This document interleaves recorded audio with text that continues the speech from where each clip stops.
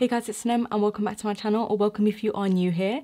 So today I'm going to be testing the brand new KVD Beauty Good Apple Skin Perfecting Foundation Balm, which is this right here. It's basically like a cream foundation. I have it on my skin right now, so this is what it looks like. And yeah, so if you guys want to see a little bit more about this foundation and hear my thoughts on it, see how it looks on the skin and all that kind of stuff, then please keep on watching. I'm going to prep my skin before we jump into the foundation. I'm going to be using the NYX Marshmellow Smoothing Primer to prep my skin, and I've been loving this primer. So I feel like with a foundation balm or cream foundation, you really have to, you know, get your skin nice and moisturized and prepped. Otherwise, cream foundations can easily cling onto dry patches and look kind of dry looking. So you really just want to moisturize. You can use a moisturizer, you don't have to use a primer, but I really like this one because it is really nice and smoothing. So that is that, and now we're going to move straight on to the foundation. Now,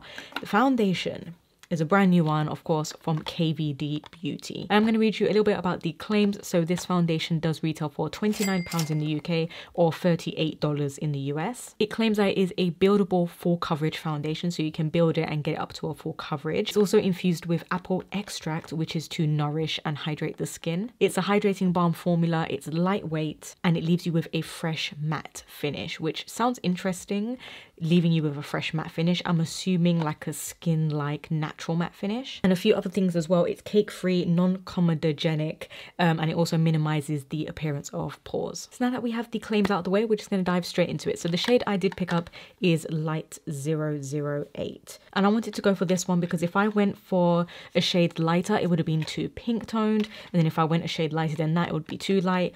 However, this one now looks a little bit too dark. So the shade range is a little bit off for me. I mean, maybe it would work, we'll see. But first of all, the packaging is absolutely beautiful. It comes in this clear plastic packaging, which has this beautiful detail around it.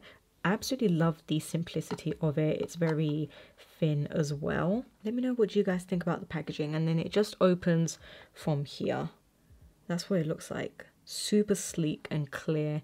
I absolutely love the packaging. I have to say, like, this does not scream cheap looking to me. It just looks very unique and just nice. I absolutely love the clean look. So this is the shade Light 008. As you can see, it does have a very yellow olivey undertone. And I'm just gonna feel and see. Wow. That has a lot of pigment. Just going to press it in and get some of the foundation. Wow. Okay, first impressions. It's very full coverage for what it is. It almost feels like it was gonna go on very sheer, but look how much it has covered. The shade is not bad. I wonder if it will oxidize. It does have a little bit of a glow as well. And I can see that it is slightly starting to dry down. So I'm just going to go in with more on this side. I mean, I have redness and acne scars, and it is just covering them up. It also does feel very lightweight. Feels super lightweight. It feels very breathable as well. It doesn't feel like a heavy cream foundation. The formula is very thin. And I mean, look at that. It is going on like super full coverage, but feels lightweight. And not only that as well, but there's no patchiness. It's not clinging to any dry patches. I think this would be great if you have dry skin or normal skin. Now it says buildable full coverage, but I feel like it just goes on super full coverage straight away. And like, I barely pick up any product and it just feels super full coverage already. So you're gonna really have to just tap a tiny bit to get less coverage. It definitely is more of a full coverage foundation. And I mean, my skin just looks perfected. So perfected. Now, am I gonna say that it looks skin-like? No, because you can tell that I'm wearing foundation, but it is definitely very breathable and lightweight and just very even throughout. I didn't get any patchiness. It just looks very smooth. And I think if you just want a very flawless, even, smooth base where it feels lightweight and you'd like full coverage, this is the foundation. Like, it feels and looks amazing just right off the bat.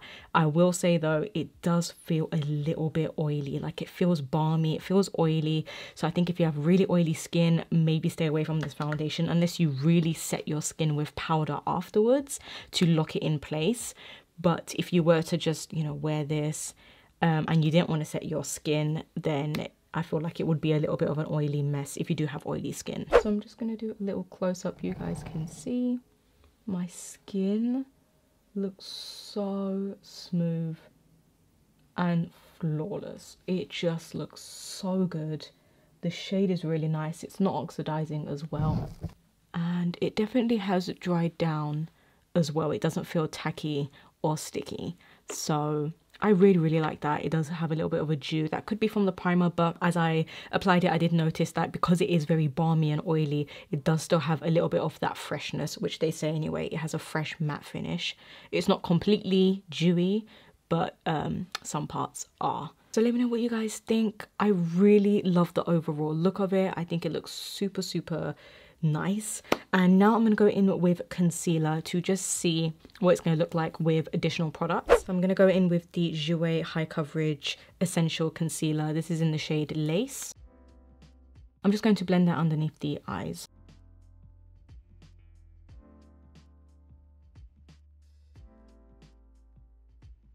So far, it's blending beautifully on top of the foundation.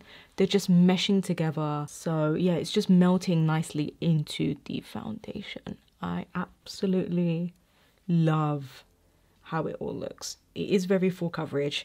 So I am going to set my skin with a little bit of powder, and I'm just going to apply it to mainly my under eyes and a little bit in this area. I'm not going to set my whole entire face with powder, but I am going to set just certain areas. And I'm using the Mercier translucent powder to set my skin. And you can see as well, it does take away a little bit of that shine that we had right here.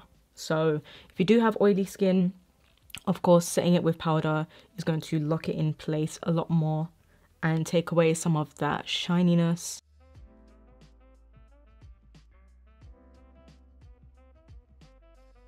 So you can see it still kept like that full coverageness, that smooth overall look, and the products went on really nicely on top of it. So this, so far, I'm absolutely loving. I would say it's amazing for normal to combination skin.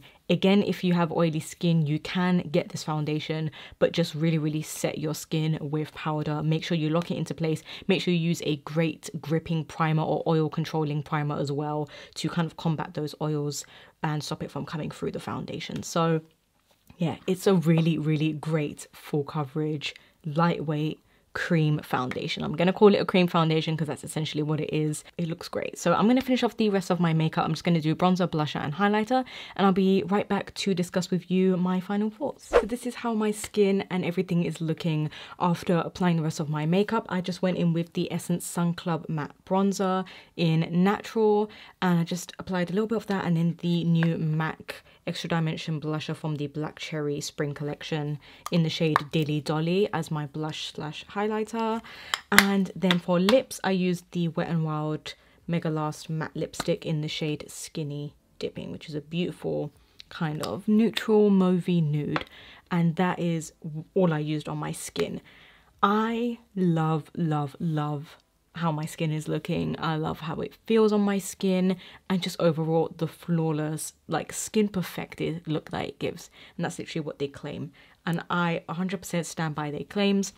There's a few things that I will say, as I mentioned, for those of you who are oily skin, I'm a little bit on the fence about this foundation working for oily skin, but again, that's up to you guys to decide. Also, I will say as well, it wasn't really a buildable full coverage foundation. I felt like it just went on super full coverage straight away. Even though I just did one little, you know, dip with my brush, it still went on super full coverage. So I don't know if you can really make it less than that. I do feel like it's intended to be quite full coverage. If you guys saw, I did review the new MAC cream foundation as well on my channel. And I have to say, I prefer the KVD one. I really prefer the KVD one because it feels a lot more lightweight. It doesn't feel heavy. It doesn't look heavy. It does look like I'm wearing foundation, but it's a beautiful, perfected, flawless finish. Definitely get your hands on it. I definitely recommend this foundation. Again, mine is in the shade Light 008, but I will have a link down below for you guys to check out the foundation along with everything else, all the details. So I hope you guys enjoyed the video. Let me take off my little headband. Here's a little close-up of everything afterwards of my skin. It looks so good. Look, my skin has never looked this perfect, and my skin has definitely dried down as well to more of that kind of natural matte finish. It doesn't look overly dewy anymore, and definitely does feel like it's settled down and seeped into my skin. And let me know what you guys think. Leave me all your thoughts and comments down below. Let me know what you want to see next from me, and I hope this video was helpful for you guys. So I hope everyone is staying safe, and until next time, I'll speak to you guys all in my next video.